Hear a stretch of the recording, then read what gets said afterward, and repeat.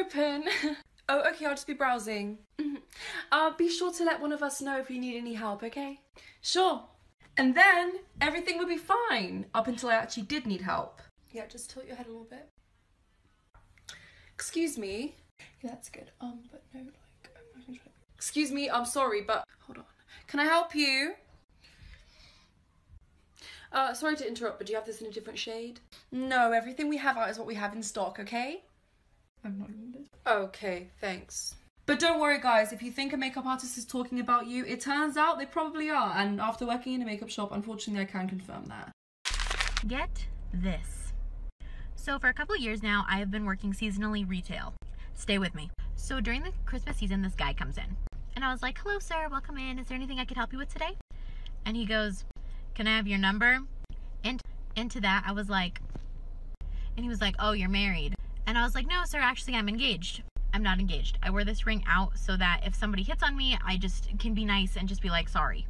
I know it's terrible, sorry, whatever, moving on.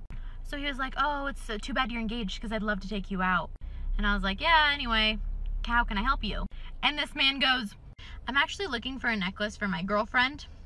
His girlfriend. Then he asks where the $50 and under section is. I was working at a jewelry store, a nice jewelry store. I said, unfortunately, there's only a few items in that price range. Showed it to him. He said, thanks, winks at me, and walks out the door. Somebody come get your man. Story time. So there's this one road in my town that everyone knows not to speed on because half the time there's usually a cop down at the bottom of the hill. Well, I live right off of this street and drive it every single day. Well, back in August when I was moving, I wasn't paying attention to how fast I was going, didn't see the cop at the bottom of the hill, and ended up getting pulled over. You know, the usual happened. He came up to the window and was like, ma'am, do you know why I pulled you over? And I was like, yes, I do, because I'm a speed racer who doesn't know how to slow their ass down. He ends up letting me off with a warning, and I go on my merry little way. Well, just now I was driving home from school, not paying attention to how fast I was going, and not paying attention to see if there was a cop at the bottom of the hill. My fast ass was going 60. So the same thing happens, takes my license and my registration. He comes back to the window and informs me he's the one that pulled me over back in August. He ends up giving me a warning and tells me not to go 60 and a 40 ever again. There's no moral to the story besides I need to be aware and slow my ass down. Story time. So last night I went to the movies and dinner with the boy last night, right? So I FaceTime him and I was like, are you ready? He said, yeah, but I have to tell you something. I'll tell you when you get here. I was like, not again. I pull up, he gets in. He was like, you won't believe me, but I don't have my wallet with me. And I was like, being a nice person that I am, I was like, it's cool. It's cool. I don't care. It's fine. So we get to the movies, right? We walk in or whatever. We get our tickets or whatever. You know, since I'm a Regal Platinum card member or whatever, I get like certain shit. So here he comes ordering all this stuff. Oh, can I have this? Can I have that? Can I have this? And I'm looking at him like, you realize it's coming out of my account, right? So I just let him do him and just kept my little smiley face on like this. Just let him do him. Just total came out to $43. So a thing just happened. Mom and I got some pizza from a pizza place that makes pizza. And it was busy in there, so she placed the order and left, and she placed the order under Christina. Christina is my mom's name. So she's like, there's this shop that I want to check out. I'm leaving you in charge of picking up the pizza. So I'm like, okay, I'll pick up the pizza. So this individual behind the counter calls out for Christina, and I pick up the pizza, as one does. And they hand me the pizza, and they're like, what's your preferred name? And I'm like, Jake. And they're like, oh, okay, I'm so sorry to do that to you. This individual thinks that I am the Christina, and I am a transgender individual whose mother dead named them at the pizza place. So they like, in that sort of voice, go like, have a good day, Jake. And I am mortified beyond belief by this encounter. Okay, so story time. Now, I have two brothers, one older, one younger. And when I was growing up, my older brother was a bit of a terror. He had this thing of walking over to me and farting on me. He would then run away giggling like a young boy would. But then one day, round about 5 or 6, I eventually snapped. I can't take this anymore, Jeremy! I will no longer stand for your poo mist in and around my nostrils! So I devised a cunning plan. One day for dessert, my mother had given me a chocolate pudding. And that's when the plan came together. My brother was off building something with Lego, so I placed 2 fingers into the pudding and scooped some up. I then ran over to where he was playing, bent over while flicking the chocolate pudding through my leg and making a large Trump noise. Hitting him in the side of the face and the back of his head. Oh, what's that? He sees the brown colouring, presumes it's poo, and then is violently sick all over his Lego. He probably still thinks it was poo. So I have this neighbor who I've never spoken one word to at all.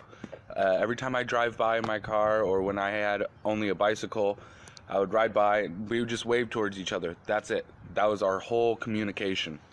And today I decided to go get some coffee from the gas station and everything, and I drive by and I see his garage doors open, we wave at each other, and I go get my cup of coffee, and then I also get him a cup of coffee so I can finally meet this guy who I've just been waving to for the past year and a half. I pull into his driveway, and this older gentleman, this old man, got up, smile on his face, and I gave him a cup of coffee, and his daughter walks out, and she tells me that he actually has autism, and his favorite part of the day is when I go to work or I come home from work and we wave at each other. That is his favorite part of the day.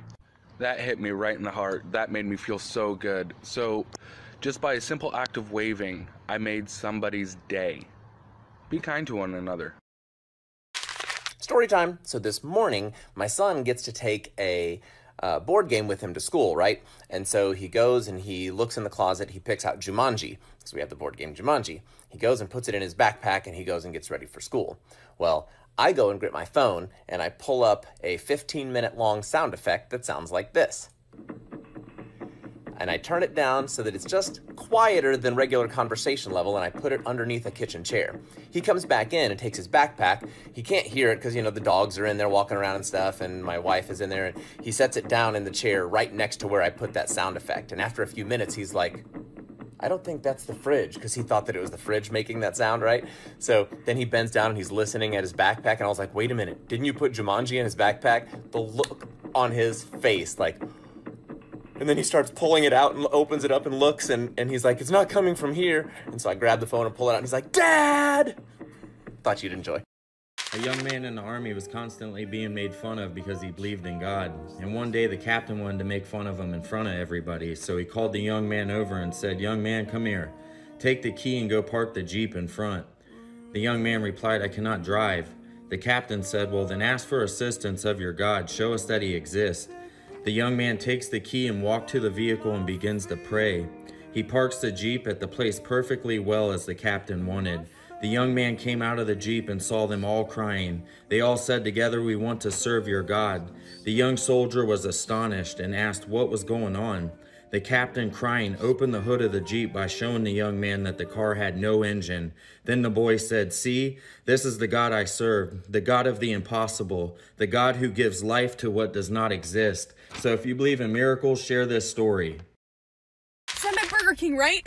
And I'm in the drive-thru and I see this guy going up to car windows asking if they have any money. And I'm like, oh dang, I don't have any cash on me, but let me see if he wants something to eat. I roll down my window and I call him over and I'm like, hey, I don't have any cash, I'm so sorry, but do you want something to eat? And he's like, oh my God, are you serious? And I'm like, yeah, what would you like? He's like, I'll have a Whopper. And I'm like, okay, anything else? And he's like, yeah, I'll have a Sprite. And I'm like, okay, yum, anything else?